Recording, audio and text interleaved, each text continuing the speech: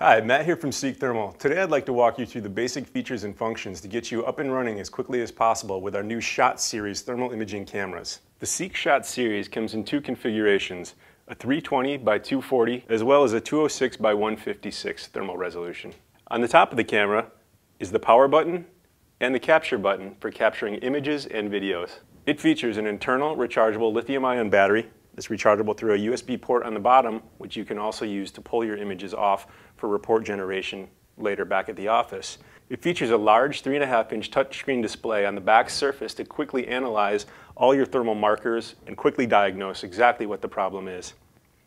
On the front surface, we have a thermal imaging camera paired with a visible camera to allow for a fusion image so you can see exact detail of what you're looking at. First, let's power on the Seek SHOT device. To power on the unit, press the power button on top for approximately 2 seconds or so, and you'll be presented with the Seek Thermal splash screen.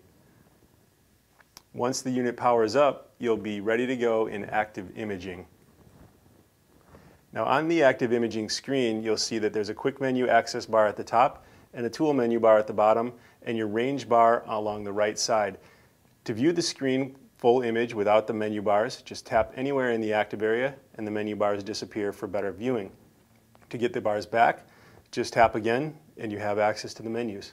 Next, you'll notice the menu along the bottom. These 4 icons represent, on the left, your gallery.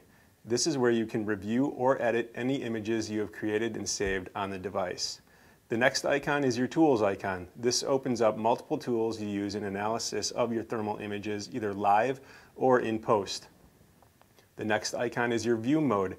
This allows you to switch between a fully thermal image, a fully visible image, or what we call fusion, which is a blend of the two images, which you have further control as well. The next icon is your palette. This allows you to select different color schemes to adjust to taste of how you want to view your thermal images. Okay, so if I minimize the menus, on the right side you'll see the range bar. This is an auto-ranging scale of the min and max temperatures in your scene. In a further video, we'll talk about how to adjust the range bar, lock values, and set custom limits.